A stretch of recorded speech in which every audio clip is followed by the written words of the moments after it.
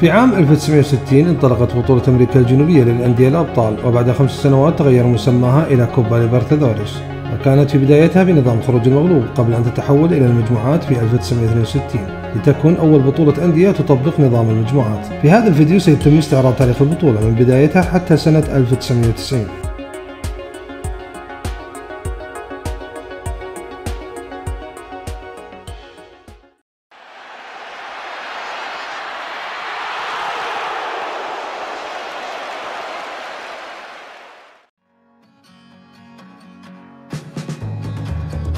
في البطولة الأولى شارك فيها 7 أندية من 7 دول، ووضعت القرعة نادي أولمبيا من الباراغواي في نصف النهائي مباشرة، وسجلت هذه الأندية كأول أندية تمثل بلدانها في تاريخ البطولة، فهي أول من مثل البرازيل وسان لورينزو الأرجنتين ومينيرو كولومبيا، وأولمبيا من الباراغواي وبينيارول من الأوروغواي، وخورخي والستيرمان من بوليفيا، ويونيفرسيداد دي تشيلي من تشيلي، وجمع أول نهائي بين بينيارول وأولمبيا، وانتهى ذهابا لصالح بينيارول وإيابا بالتعادل، ليسجل نفسه بينيارول كأول بطل للبطولة.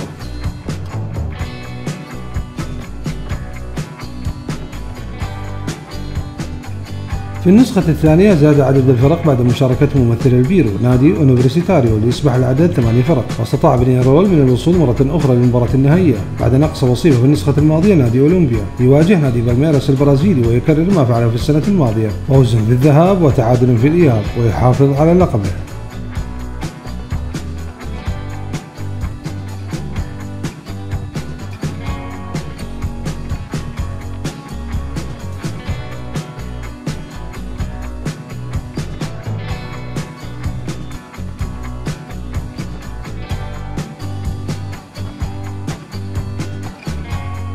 في نسخة 1962 زاد عدد الفرق إلى 10 بعد أن تواجد لأول مرة نادي من الإكوادور متمثلا في نادي إيميليك، بالإضافة لنادي ناسيونال من الأوروغواي والذي يشارك بجانب مواطنه حامل اللقب نادي بينيارول. وتم تطبيق نظام المجموعات بتقسيم 9 فرق إلى 3 مجموعات، كل مجموعة فيها 3 فرق. يتأهل بطل كل مجموعة إلى نصف النهائي بالإضافة لنادي بينيارول حامل اللقب، واستطاع بينيارول الوصول للمرة الثالثة على التوالي إلى النهائي، لكن هذه المرة الخصم نادي سانتوس بقيادة بليت، وبعد مباراتين فاز فيها كل فريق على أرض خصمه. لعب الفريقين مباراة ثالثة فاصلة في بيونس آيرس كأرض محايدة، حسمها سانتوس وحقق لقبه الأول بنتيجة 3-0، سجل بليه منها ثنائية.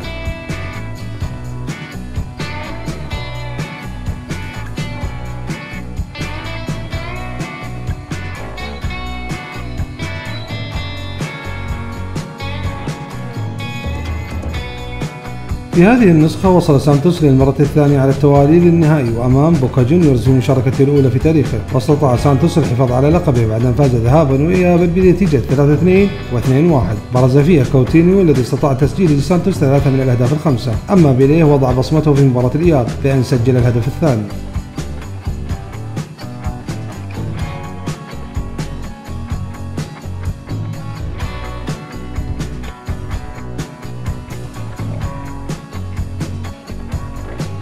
في 1964 شارك ممثل فنزويلا لأول مرة لتكتمل مشاركة جميع الدول المنضوية تحت اتحاد أمريكا الجنوبية، وحقق البطولة نادي اندبنديينتي الأرجنتيني بعد أن أخرج حامل اللقب سانتوس من نصف النهائي، ثم تغلب على ناسيونال من الأوروغواي في النهائي بعد التعادل سلبيا ذهابا والفوز إيابا على ملعبه 1-0.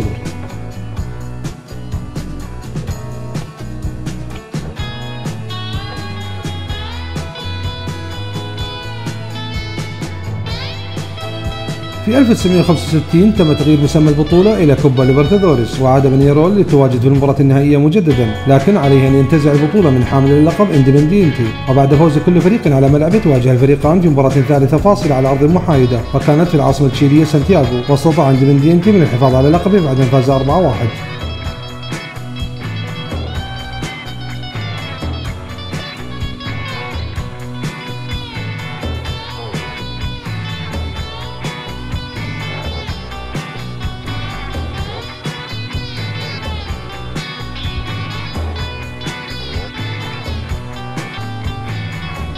في سنة 1966 تم زيادة عدد الفرق، حيث تم منح كل بلد مقعدين بطل الدوري ووصيفة، باستثناء بلد حامل اللقب يشارك منها 3 أندية. واستطاع مجددا نادي بينيارول من الوصول للنهائي وأمام ريفير بليت هذه المرة، وبعد مباراتين فاز فيها كل فريق على ملعبه. تفوق بينيارول في الثالثة والتي لعبت في تشيلي بنتيجة 4-2 بعد الأوقات الإضافية، وحقق لقبه الثالث. وكان من أبرز نجوم بينيارول هو الإكوادوري ألبرتو سبنسر، والذي استطاع تسجيل هدفين من الأهداف الأربعة.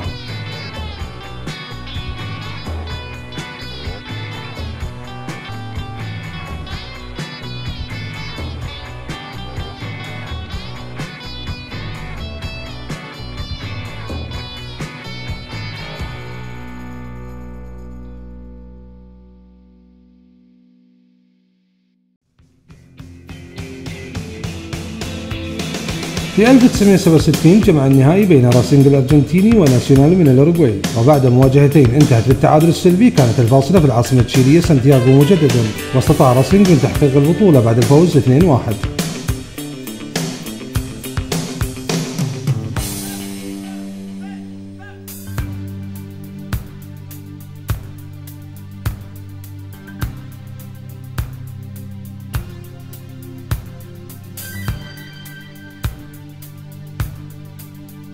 عاد بالميراس في نسخة 1968 إلى المباراة النهائية مجددا، وكان خصمه نادي استوديانتيس الأرجنتيني، وكان استوديانتيس قد أخرج حامل اللقب راسينغ من نصف النهائي. فاز استوديانتيس في الأولى وفاز بالميراس في الثانية، لتلعب الفاصلة هذه المرة في العاصمة الأورجوايانية مونتفيديو. وفي المباراة الثالثة تفوق استوديانتيس بنتيجة 2-0، وكان من نجوم الفريق كارلوس بيلاردو وأخوان رامون فيرون، والذي سجل في المباريات الثلاث، وهو والد اللاعب الشهير خوان سباستيان فيرون.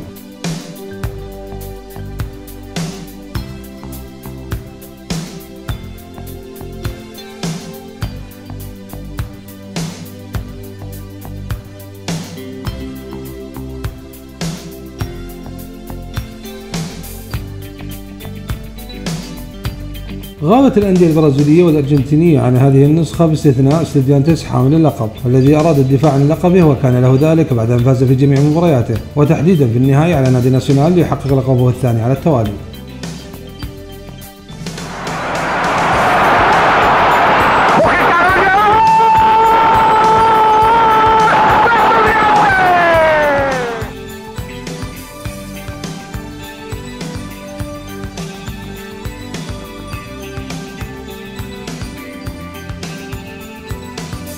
في نسخة 1970 استمرت مقاطعة البرازيل بسبب رفضهم نظام البطولة، وفي النهائي تواجه استوديانتيس أمام بينيارول في فرصة لتحقيق اللقب الثالث واعتلاق قمة القارة بين الفريقين. وبعد الفوز ذهابا 1-0 والتعادل إيابا 0-0، استطاع استوديانتيس من أن يكون أول من يحقق البطولة 3 مرات وأيضا على التوالي.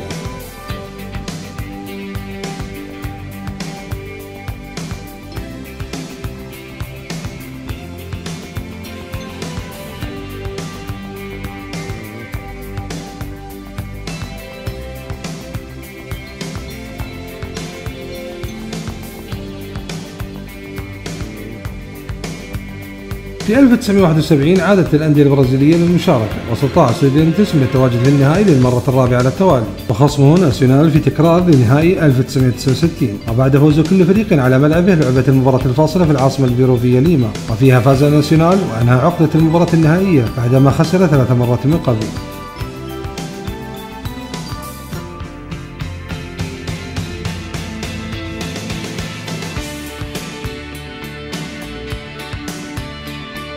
في 1972 عاد اندبنديينتي ليحقق لقبه الثالث، ويعادل مواطنه استوديانتيس في عدد الألقاب بعد أن واجه أول نادي بيروفي يصل للمباراة النهائية وهو نادي اونيفرسيتاريو. الذهاب في البيرو انتهى سلبيا، والإياب انتهى بفوز اندبنديينتي 2-1.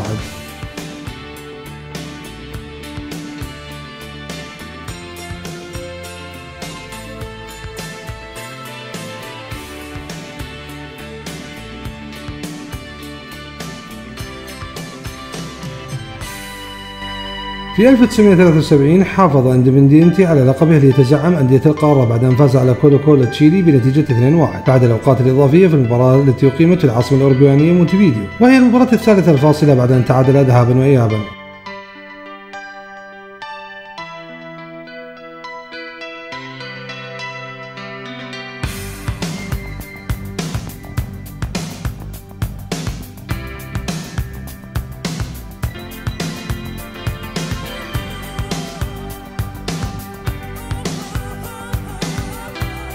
واصل اندبنديينتي تحطيم الأرقام وحقق لقبه الخامس والثالث على التوالي، وهذه المرة على حساب ساو باولو بعد أن فاز عليه في المباراة الفاصلة في تشيلي بنتيجة 1-0.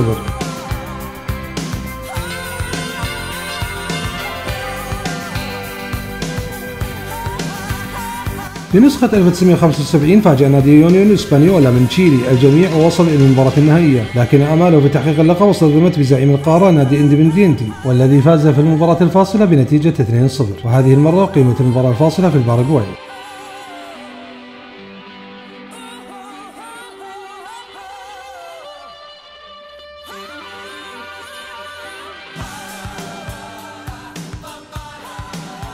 في 1976 انتهى احتكار اندبنديينتي للبطولة وحقق نادي برازيلي اللقب ضد ثنائية سانتوس موسمي 62 و 63، وكان البطل هذه المرة نادي كروزيرو بعد أن فاز على ريفير بليت في المباراة الفاصلة في تشيلي بنتيجة 3-2.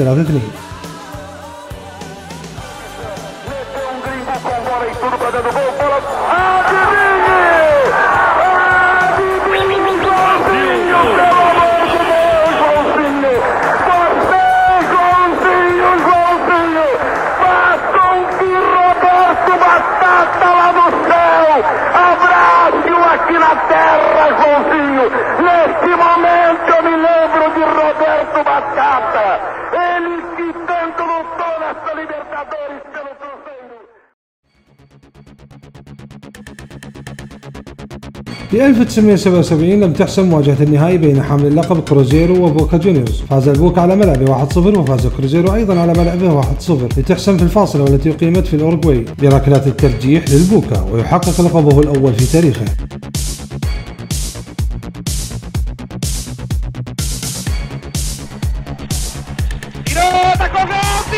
¡Campeón de América, el mejor! ¡Boca, campeón de América!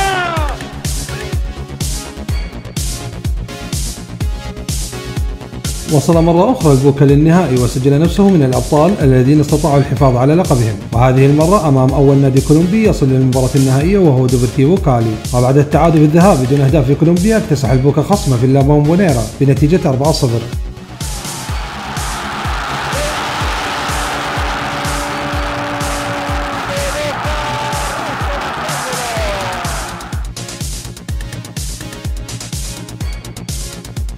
في 1979 سجل اولمبيا اسمه كأول نادي من الباراغواي يحقق البطولة، وهو الذي كان وصيف لأول نسخة وانتزعها من حامل اللقب البوكا بعد أن فاز عليه في الذهاب 2-0، وفي الإياب في الأرجنتين تعادل معه بدون أهداف.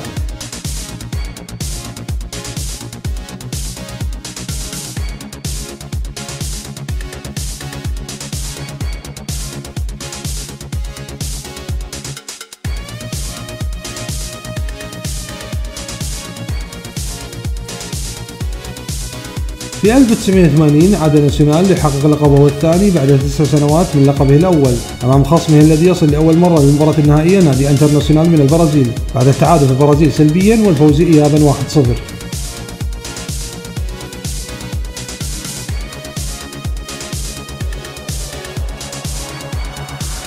في 1981 قاد زيكو فريق فلامينغو لتحقيق لقبه الأول بعد أن فاز على كوبريرو تشيلي في المباراة الفاصلة في مونتفيديو بنتيجة 2-0، وسجل زيكو جميع أهداف فلامينغو في المباريات الثلاث.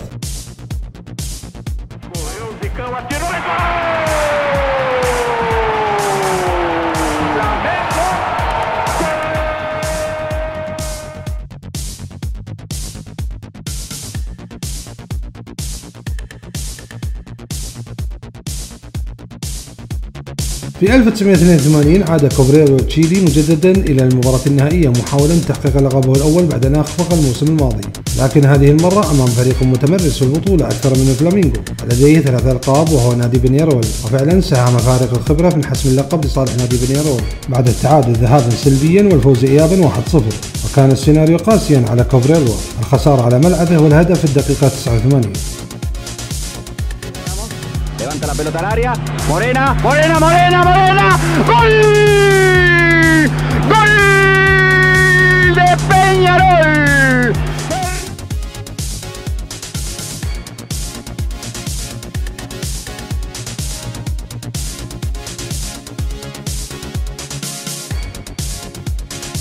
في في 1983 تأهل لأول مرة للمباراة النهائية نادي غريميو البرازيلي واستطاع انتزاع اللقب من بينيارول بعد التعادل الإيجابي ذهابا 1-1 والفوز إيابا 2-1.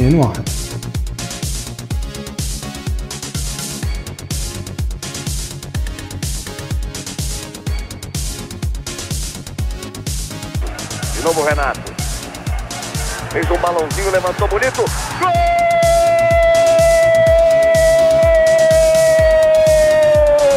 do Grêmio! César número 9, 32. Homenagem ao Grêmio de futebol porto-alegrense, campeão da Libertadores, dando os parabéns realmente ao time do Grêmio, que com muita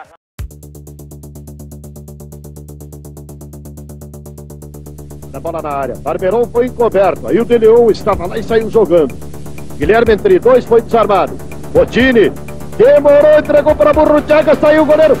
Gol! Gol do Independiente. في نسخة 1984 عاد اندبنديينتي لتحقيق بطولته المفضلة ولقبه السابع في تاريخه ليؤكد سيادته على القارة. في المباراة النهائية فاز على حامل اللقب نادي غريميو على ملعبه بنتيجة 1-0، ثم في مباراة العودة على أرضه في الأرجنتين اكتفى بالتعادل السلبي.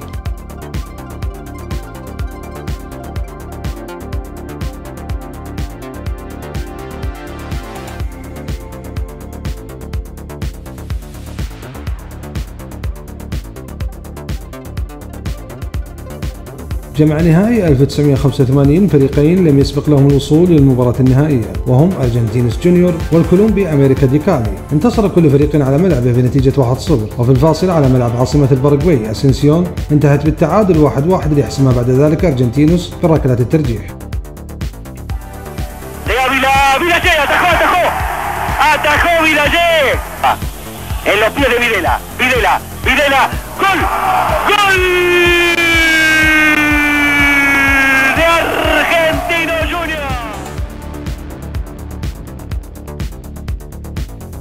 في 1986 حقق أخيرا ريفير بليت البطولة بعدما تغلب على أمريكا دي كالي في النهائي ذهابا 2-1 وإيابا 1-0.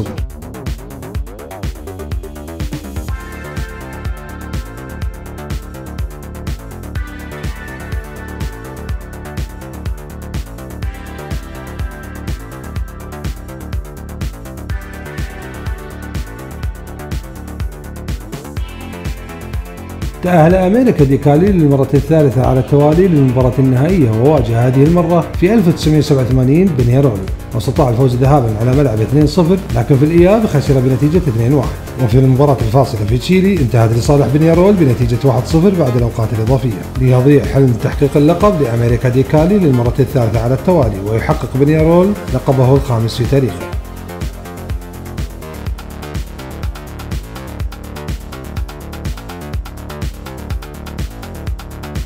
Villar será, Villar, gol!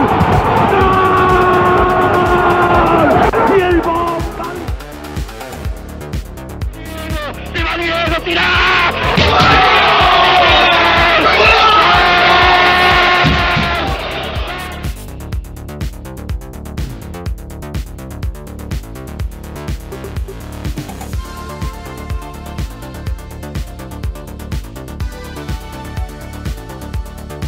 في نسخة 1988 عاد دور النصف النهائي مجددا وتم الاعتماد على فارق الأهداف بعد التعادل بالنقاط في مجموع المباراتين. بقيت البطولة في الأورجواي بعدما حقق ناسيونال لقبه الثالث في تاريخه بعد أن تغلب في المباراة النهائية على نيوز أولد بويز الأرجنتيني بنتيجة 3-0 في الإياب بعدما خسر ذهابا 1-0، ليكون أول المستفيدين من النظام الجديد.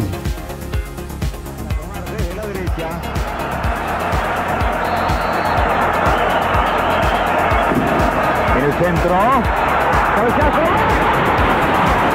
pita el árbitro, De León tiró.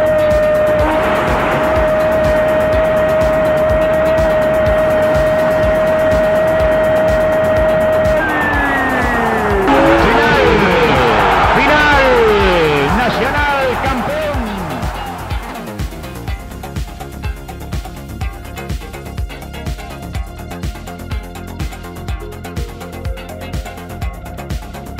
في 1989 سجل اتليتيكو ناسيونال اسمه كأول نادي كولومبي يحرز البطولة، وحقق ما عجز عنه غريميو أمريكا دي كالي، بعد أن فاز على اولمبيا الباراغواياني بركلات الترجيح بعد التعادل بمجموع المباراتين، وتم تغيير نظام البطولة بعد إضافة دور ال16.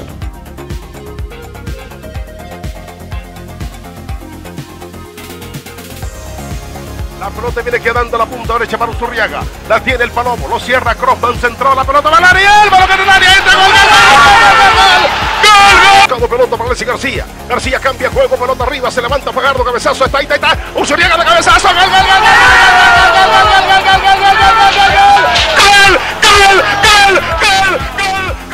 Arranca Llama, tiró, lo botó.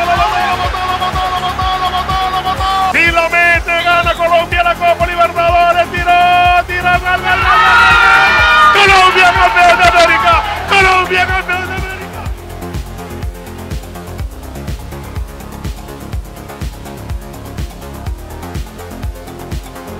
في 1990 عوض اولمبيا خسارة نهائي الموسم الماضي، وحقق لقبه الثاني في تاريخه بعد أن واجه أول نادي إكوادوري يستطيع الوصول للنهائي، وهو نادي برشلونة غوياكيل. انتهى الذهاب لأولمبيا 2-0، وإيابا في الإكوادور التعادل بنتيجة 1-1.